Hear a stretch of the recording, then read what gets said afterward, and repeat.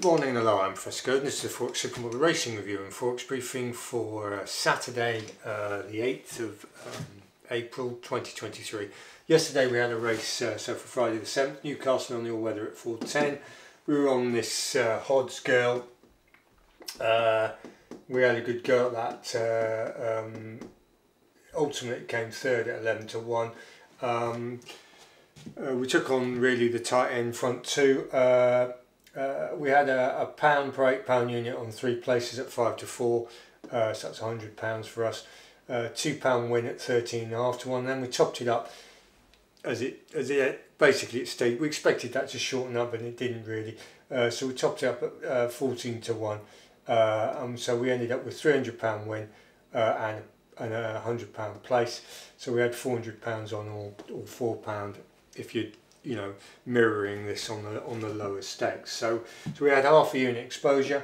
What happened there then? Well, it got going. It started charging down the outside, and probably another 30-40 yards, and it would have overrun them, but it didn't manage to do it. But it was a reasonable result.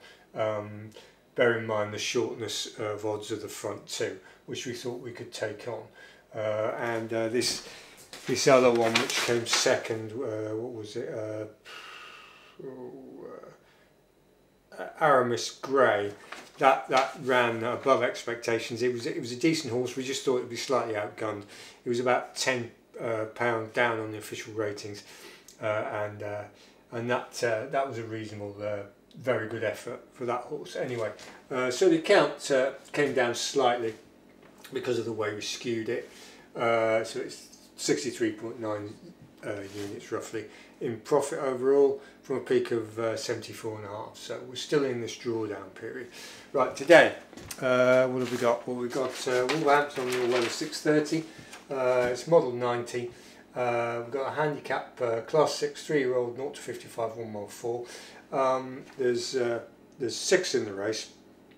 The likely favourite is this Think Champagne, which has got a link through with Margaret Beaufort, which was number 5, and that's sort of weak races. They're weak races and relatively poor performances, so we're going to give those the chop.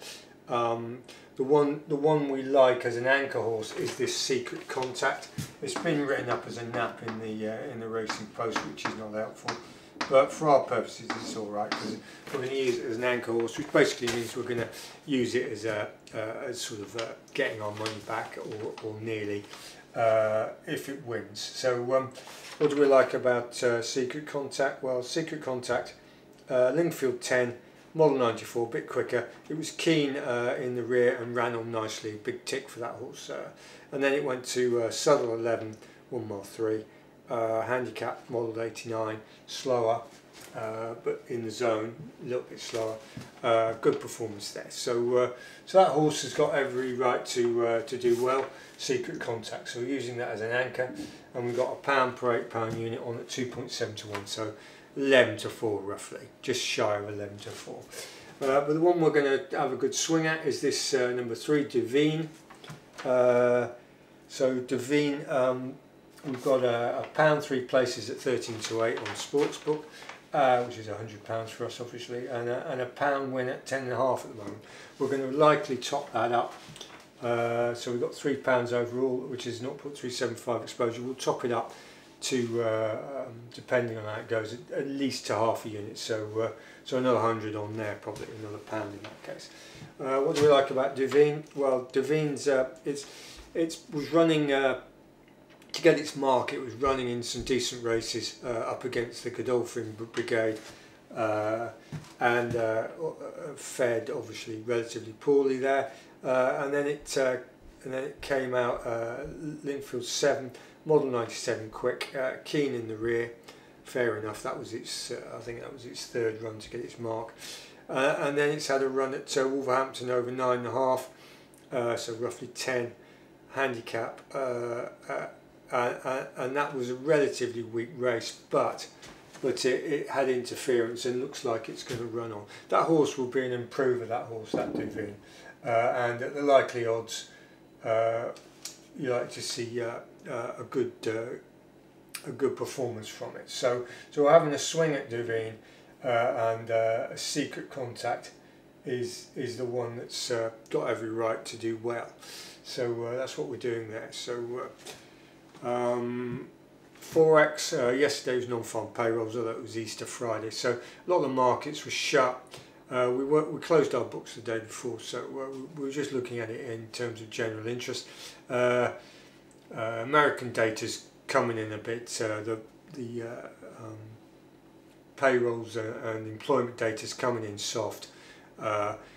Talk of a recession in America, so it's going to temper off the Fed's ability to hike rates. So you may see dollar weakness going into next week, but we'll let you know what's going on a bit more when we see it.